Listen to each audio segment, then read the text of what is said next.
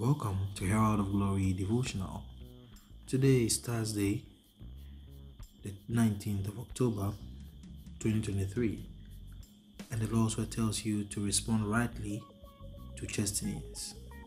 Hebrews 12:6-7 reads, "For whom the Lord loveth, he chasteneth, and scourgeth every son whom he receiveth. If ye endure chastening, God dealeth with you as with sons. For what son is he whom the Father chasteneth not?" It is soothing to know that the chastening of the Lord is not for his benefit, but for our good.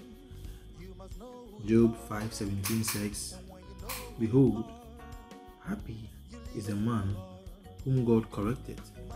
Therefore, despise not the chastening of the Almighty." As a child of God, living intimately with your loving Father, know that He is always working in you to do His good pleasure.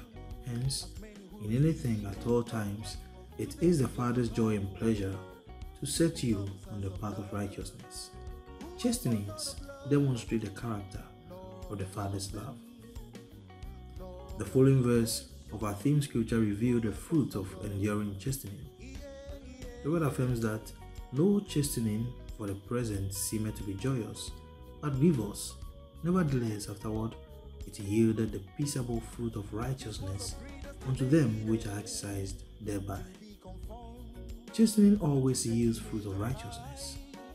2 Timothy 3:16 says, "All scripture is given by inspiration of God, and is profitable for doctrine, for reproof, for correction, for instruction in righteousness, that the man of God may be perfect, thoroughly furnished unto all good works."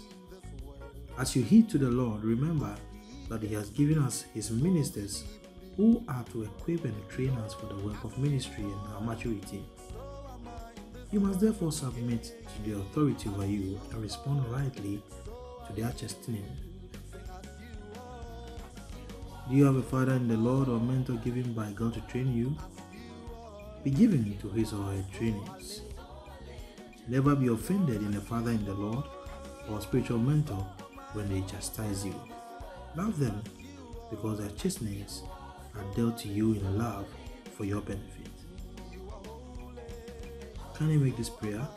Say, "Thank you, Father, for always setting me on the path of righteousness. I'm given to your chastenings.